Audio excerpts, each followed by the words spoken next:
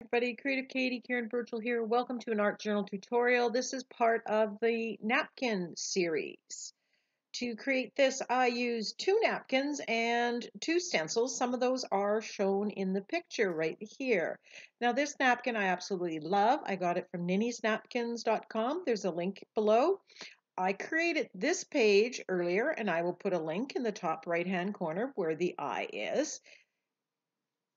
But I am going to use this one again. So I just had some of these already cut out from the last session, and I've had them stored, and I'm just playing with them. They're roughly cut out. They're not too specific. I'm just playing with the orientation, trying to get ideas, putting them on different size. Now I was gifted this in some happy mail from Paula, and I noticed that the pink orchid is on both of them and very oriental kind of feel to it. So I'm going to pair these napkins up. They've got a similar color scheme, similar motif. So I'm just using a piece of masking tape, painter's tape, and pulling off the 2 plies of white napkin. And of course, I save these because you can do things with these papers, and you can check out some of my videos to see that.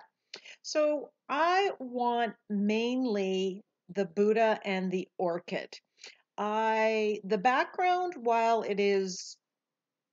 I'm going to basically still stay in that color scheme, I wasn't going to be using it specifically. So I'm water cutting and I'm using a liner brush, and with very little water, just run it close to the edge and then rip it off. It's a slow process and I'm not going to show you the entire step.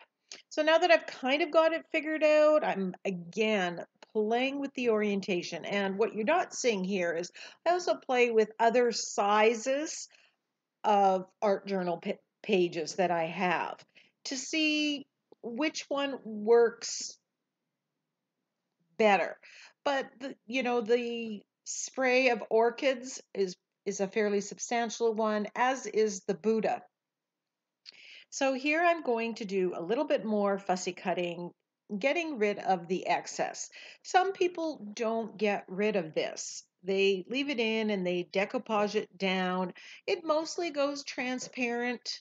Um, my personal preference is to do this. I find this very calming and zen-like. There's a little pink butterfly here. I'm going to put that aside. It's going to find itself on maybe an ATC or something at some later date. And I keep all those elements in a basket uh, that I can use, when I'm in the middle of creating. So I'm just getting rid of the background. Now I'm putting the paper underneath here because there's that glare my light is showing, but normally, having the glass under works better because it doesn't absorb the water. This liner brush is an extra long one. I find it works even better. So now I'm finalizing the orientation. Now on the Buddha napkin, there were some Japanese or Chinese letters. And so I'm just ripping those out because I think, if I glue that down around in the background, that would be a nice little motif that shows through. So that's what I'm doing right here. I'm gluing this down with my Liquitex Basics Matte Medium, which is my favorite for decoupaging down napkins.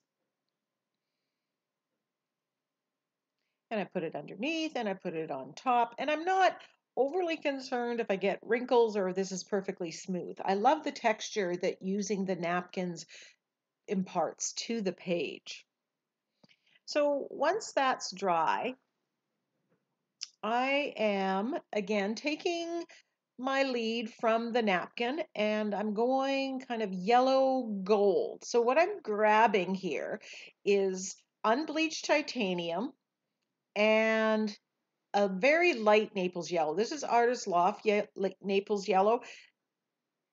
I prefer the Liquitex Basic one. It's a little darker, But for this purpose, I didn't want to go full yellow, and I didn't want to go beige. So I'm kind of mixing them with gesso on the page. And I forgot to put my painter's tape across the top, so that's what you just saw me doing here. I'm applying with a makeup sponge, but you can apply this paint with your fingers or a brush if you'd like. I just want a base coat of color down at this time. And as always, I like mixing colors so that it isn't so flat and one tone. So even though there's not much difference between them, I like that variation. Now I'm grabbing this stencil. This is called Linked Tiles, and it's from the Crafter's Workshop. And both this stencil and the Orchid uh, napkin can be purchased from ninniesnapkins.com, and there's a link and a coupon in the description box below should you want to check it out. And I first put just the same plain Naples yellow, then I grab my yellow oxide, which is a darker yellow, and stencil on that, giving that some background color.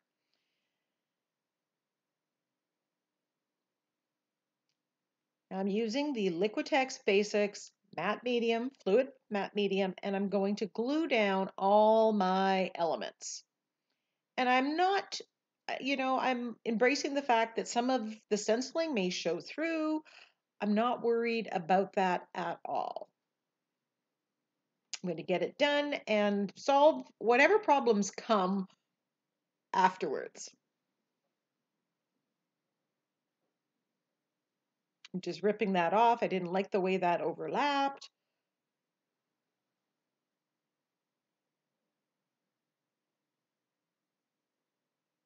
I'm loving the pink and yellow and cream color. Now I'm grabbing my Inktense blocks, and I have the tin of 72. Inktense blocks are ink, not watercolor, and they are permanent when activated and fully dry. So just like I would use a charcoal pencil, I'm going around with the kind of yellow oxide color. I have them all swatched out, and I'm just edging my paper with that darker gold color. And you can rub it on, then I'm just activating it. And it's just framing the page a little bit. And you can use your Inktense blocks in this way. Now I grabbed the pink that's similar to by looking at the swatch, and I am just going to add some depth of color to all the orchids. Now you can do this with paint. Some paints are more opaque. The joy of, or the benefit of using the Inktense blocks here, one, they're permanent, and two, they're very translucent. So it's like giving it a wash over, and you know you're not going to cover too much of it. So I'm just intensifying the color, and you can see compared to areas that I've done and areas that I haven't done, the difference. This is how I'm making this napkin my own. Some of the brightness disappeared because I have things in the background, and I just wanted to brighten it up, bring it more forward. And I go on and I'll let it dry, and then I come back and might add another layer of it. And you can see, again, the difference. It's much darker, much brighter. Then I'm coming back with my angle brush, and I am doing some highlighting with, I think I'm using my white gesso. It's what I had on my palette, but you can use white paint as well. And I'm just adding some highlights. Just going to make these orchids stand out, have a little bit more presence on the page.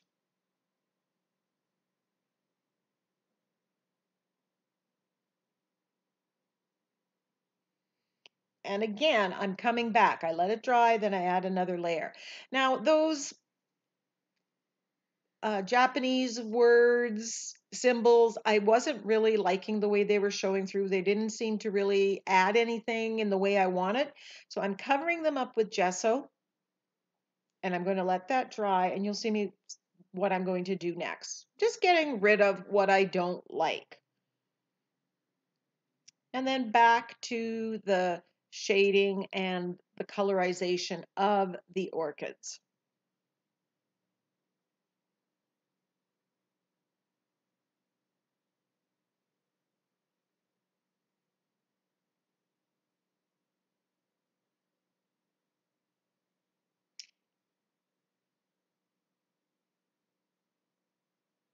I just love how that stenciling in the background looks against the orchid.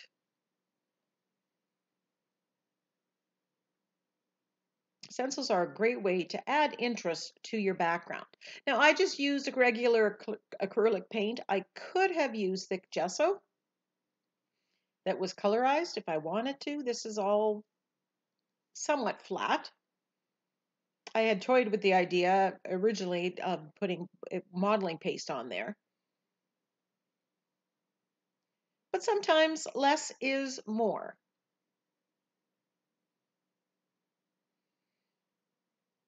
And now it's time to colorize the other spray of orchids.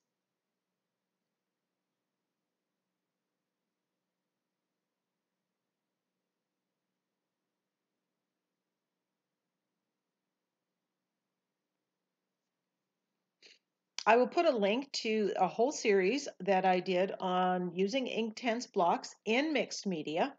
There's a lot of information. I think there's 5 videos in total in the playlist. Lots of information, lots of ways that you can use it. It can be a very valuable tool or supply in your mixed media arsenal.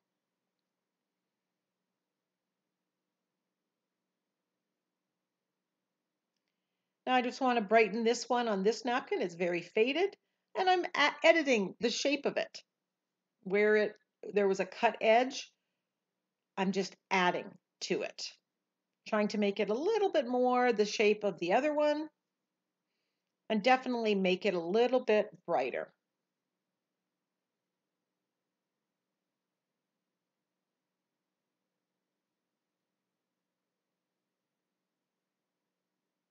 If you don't have Inktense blocks, you can use watercolor. Uh, you could also use acrylic paint, and you've seen me doing that as well. I just like to give people options, and I know lots of people have reached out and asked about how to use Inktense blocks. So here I'm coming back in, I'm adding a little bit more pink after I've added the highlights, and I'm just building up the layers of color. And you can see the top one has more highlights than the bottom spray, and the difference.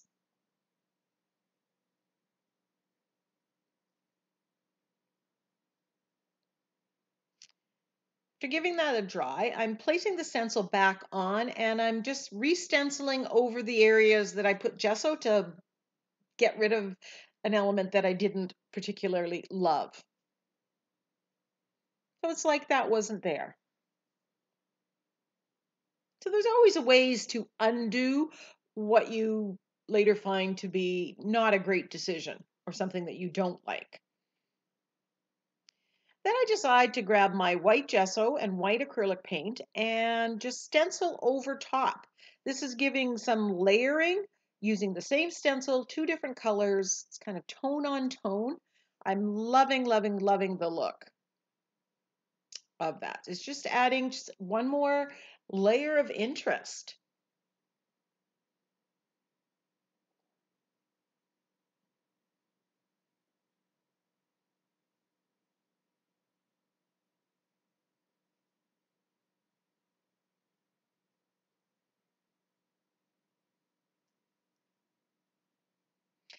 Adding the white also brightens the page, works well with the highlights that we've put on the orchids.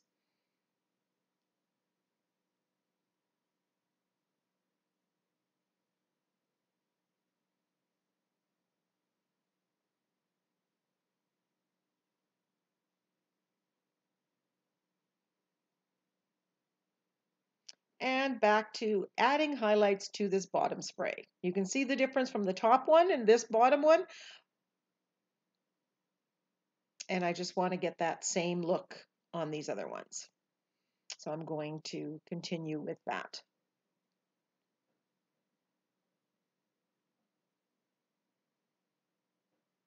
The technique that I'm using is very a lazy approach to floating acrylic. It's a great shading technique.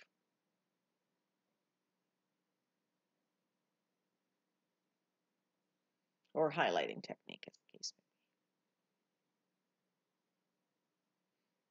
I really like how I've added to the orchids right on top of the Buddha. It's given them more presence. They were very faded before, and now they, in my mind, have come to life.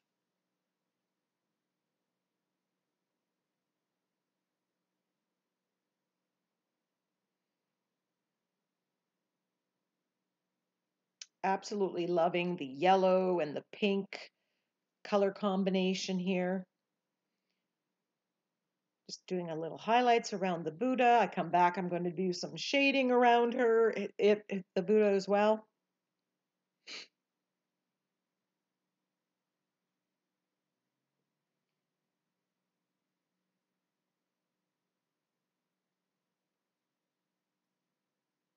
All told, this complete page took just under an hour.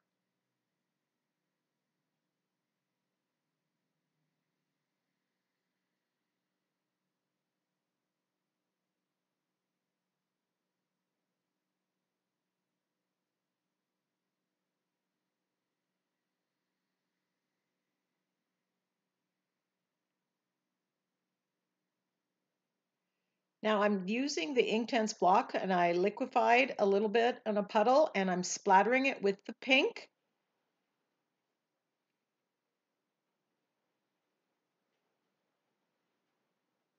And then I have some yellow oxide that I was using earlier for the stenciling and I'm splattering with it as well.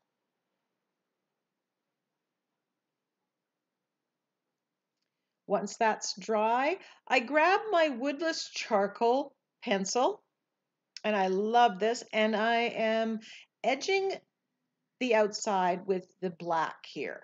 Now the reason for this is the Buddha in the middle has the black on it, and I needed to introduce that elsewhere.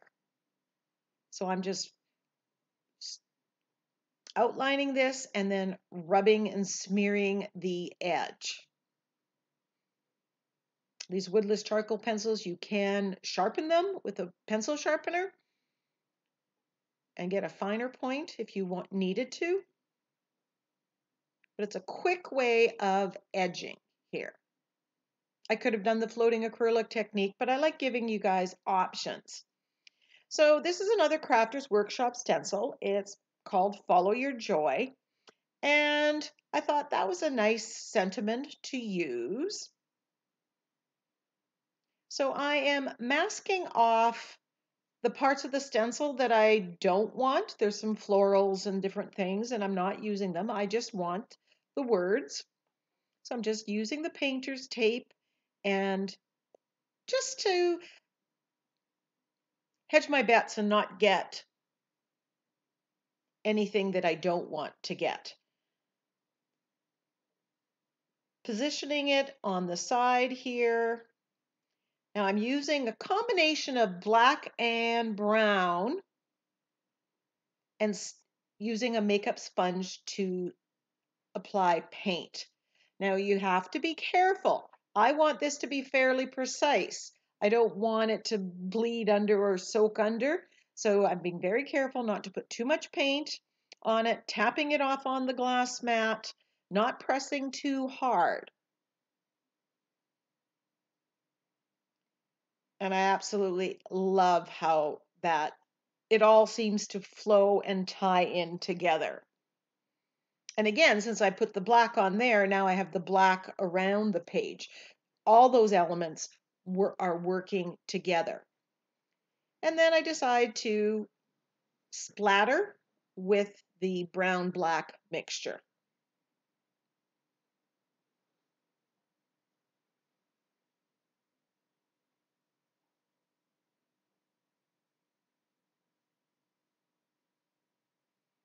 I'm extremely happy with how this page has turned out. If you haven't followed me on Instagram, follow me at Creative Katie.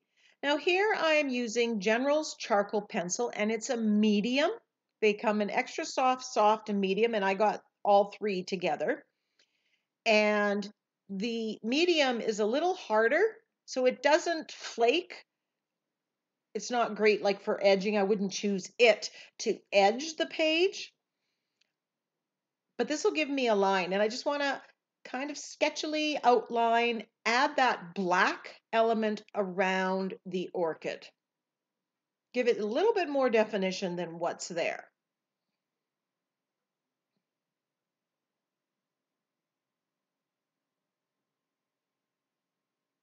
I'm not rubbing this at all. Like I said, I want that line, but I want it to look like it's charcoal or sketched out, not like marker, and I don't want the dark shading.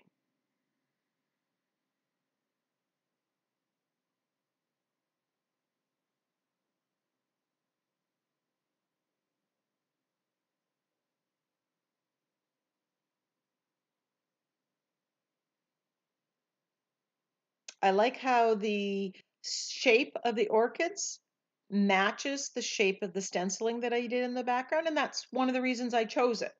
They both have that rounded, petally shape. That link tile stencil is a real basic in my stash. It reads vintage. It's very popular for, it works for a lot of different types of pages.